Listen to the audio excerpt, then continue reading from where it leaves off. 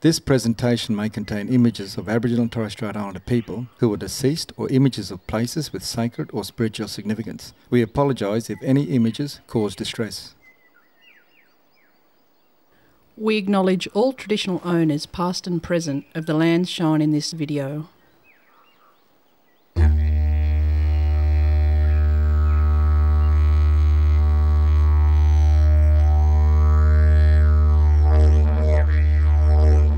Hello, my name is Eric Wason. And my name is Linda Craig. And we are here to introduce some Aboriginal landowners who will tell you about the land management projects they've completed recently on Cape York Peninsula. From July 2011 to December 2014, the Australian Government provided $4 million for some Aboriginal land management projects on Cape York Peninsula through the Caring for Our Country program. Queensland Government departments, South Cape York Catchments and Balcanu Cape York Development Corporation each helped some of the Aboriginal landowners to deliver the projects. 19 Aboriginal land trusts and corporations were involved. Over 200 Aboriginal people worked on these projects. The work was done on Aboriginal freehold land and on National Parks Cape York Peninsula Aboriginal land, also called National Park Saipal. These parks are jointly managed by the Queensland Parks and Wildlife Service and the Aboriginal Land Trust or corporation that owns the land. So here are some of the projects and the people who worked on them. Bulgarawara Garai Land Trust. My name is Bulla Mukava. I'm traditional owner for here. I'm also head ranger and chairman for Melsonby Garai Land Trust. This area is, we've created this as a fire break sort of thing. Cool burn is important so later on when wildfire do come through, it's already been here already burnt. And it also brings back natural grass. Yeah, we do control burns every year, probably once or twice a year. Here you've got one of the sign, the rangers done, all done together. We got a couple of these, as you've seen out in the front. Yeah, as we got here, I got a sign for our sign we got out in the front. Dambun Murray, the medicine man. When you look real close, you can see he's got stripes on his belly, and he's got a flag, like a feather on his head. When the ancestors and that were sick, they had to go see this fella, the old medicine man, to make them better and get. The old Dambun Murray medicine man. Auckland Aboriginal Corporation. Caring for Country work, I was involved in a project on Crosby, that's on the Auckland country there. We done surveys with a couple of scientific fellows to do scientific study on the spring mounds. Been told there's about 100 spring mounds there. Their features are very different than any other one that I know of in the Cape. We had kids with us and the old people, traditional owners with us. We done study on water plants with the rangers, and at night we done bird life, what mammals and stuff were out in at night study. Also fish study, what fish lives in the lagoon, freshwater fish, and documented all. And out of that we made a document of the spring mounds and what they believe, how it works and stuff. What we needed to do is match our cultural value on the spring mounds and our story places with the scientific value, and we done that. So Caring for Country with money really helped us. You know, it pushed us a long way ahead. Wakuka Land Trust. Well, the land trust I represent is the Wakuka Land Trust. The Caring for Country work that we've done with some fencing around a cultural site of ours, which is part of our dreaming story. And we also did about 4 k's of the boundary fence line between Wakuka Freehold and the National Park as well. We also trained up 7 guys from the Wakuka area in ACDC, chainsaw, and we did eyes and ears training with Grumpa as well, which was pretty good. Going back on the country was probably the best thing for us because there was a couple of guys in our group that were from the country that never been there. I think now that we got a couple of guys that are trained to do spraying and that, that's that's a benefit for our area.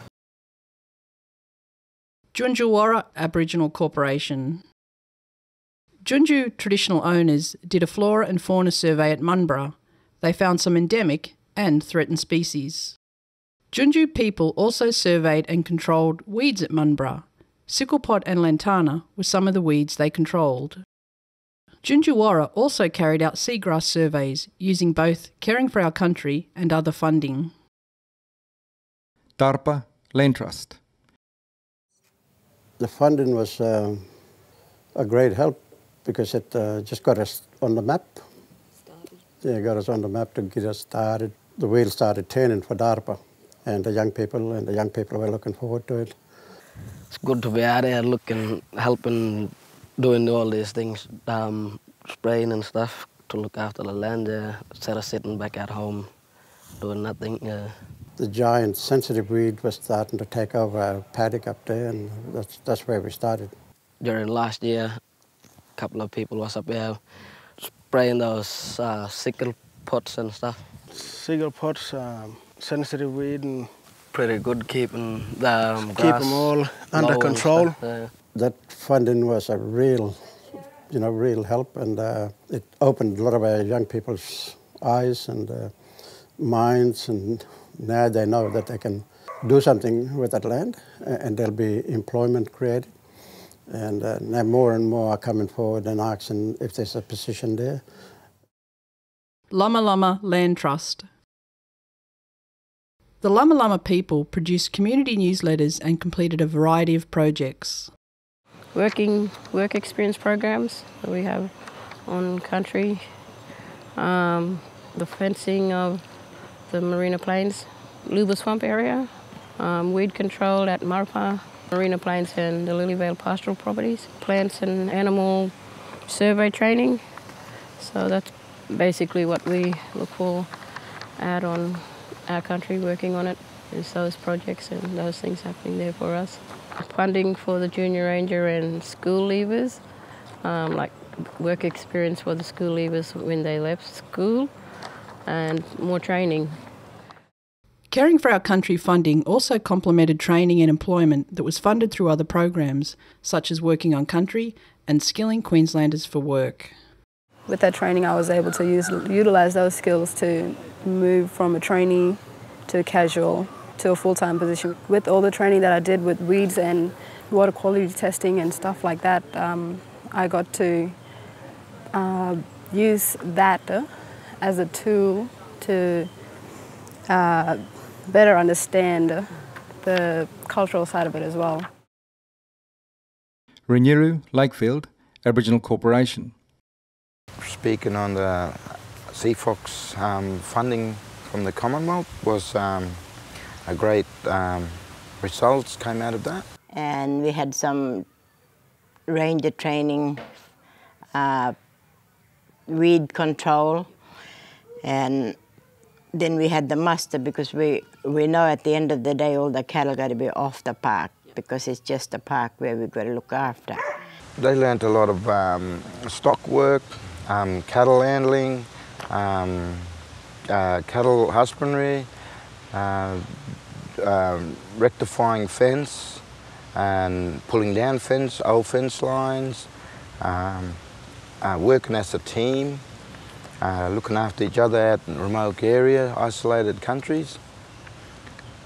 And it just brought them a better understanding of working on country.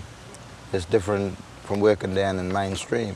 My name is Stephen Simon and I'm a TO for this area, Lakefield National Park. I work for Renewal on a project up here of weed removements, moving weeds out of the place. We're just doing some rubber vines. We're gonna spray with some diesel and access. We gotta control the spreading. How long ago did you do this? We done this about 3 weeks ago, and it takes about 10 days for it to fully die. With the animals around here, the seeds get stuck on their furs and body, and they take it into other places that affects the park and What are we doing as renewal rangers is to remove them all from the national park. With the funding that we're getting, it's helping us a lot. We got the land back. We did everything. Now it's your turn to take over because you're going to be the future. And we want you younger ones now to make sure that you look after the park, just like our elders did. Cape Melville, Flinders and Howick Islands Aboriginal Corporation. Traditional owners Regan Hart, Philip Walker and Daniel Gordon worked on a vegetation survey in Cape Melville National Park Saipal. They identified 294 plant species. With the Cape Melville National Park, we did a veg survey within the northern part of the Cape Melville area. Traditional owners also controlled sickle pod at Wakuka Creek within Cape Melville National Park Saipal. It was actually a big eye-opener to me just to see the scope of work that needs to be done in that particular area when it comes to weed work. What I've learned is with the amount of visitation that's in that area, there's a lot of weeds that are coming in. Out of the veg survey, there was a suggestion come out that we map the roads because where there's roads, there's weeds. Going up there and seeing the whole ecosystem, which is pretty much untouched, yeah, it's a pretty spectacular place. Wantolpu Land Trust. Yeah, the boys did roughly around about 2 months lantana work in Lava Hill Nature Refuge. They also, I think they spent about 3 months fencing Balcluva Nature Refuge to exclude feral animal.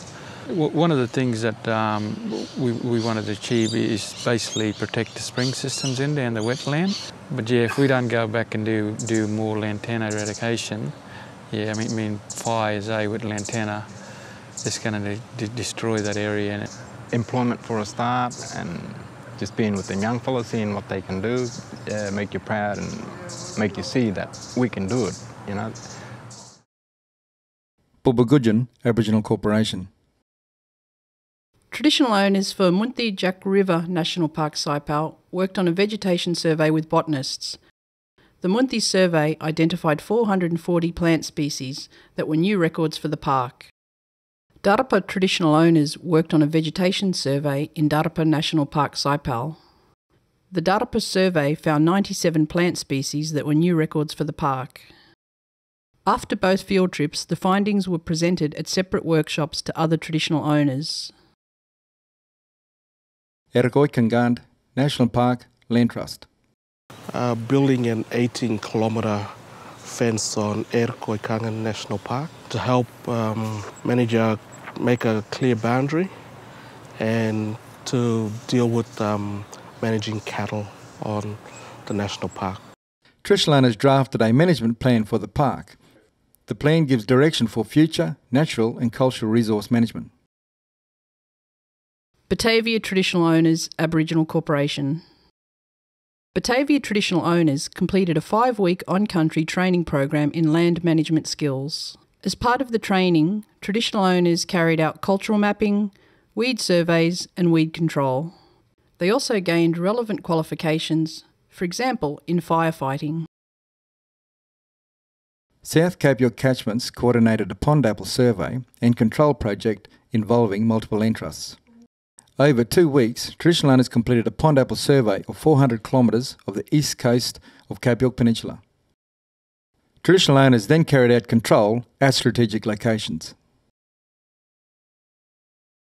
7 more land trusts carried out Caring for Our Country projects. They were Kalpawa, Kula, Kukuyao, Kirawanda Tingalkal, Oyala Tumatang, Tulka and Yukubaja Muluku. These land trusts carried out a range of work on country, including control of olive hymenacne, gamba grass, lantana and other significant weeds, fauna surveys, cattle exclusion fencing and fire management planning. This was just a quick look at some of the great projects that Aboriginal traditional owners completed under the Caring for Our Country program on Cape York Peninsula. There is still a lot of work to do. Aboriginal traditional owners are keen to manage their lands as well as possible. Probably getting people back on country is the main thing, because we've been out of the country for a long time now. Getting up there and starting a database with animals, plants, cultural sites, and just general parks works. Well, it's taking care of the countries, you know, for the younger ones is to go back and live there, and I reckon they would be proud that they'd be working in their own country. And more of the fencing, as boundary lines need to be all sealed off, and looking at more permanent positions as well for the Land Trust boys that show interest in this type of work, conservation work. We would like to thank the Australian Government for providing these Caring for Our Country funds. We would also like to thank all the participants and supporters of these projects. We hope you've enjoyed this presentation. If you want more information about any of the projects described here, please contact the Cape York Peninsula Tenure Resolution Program.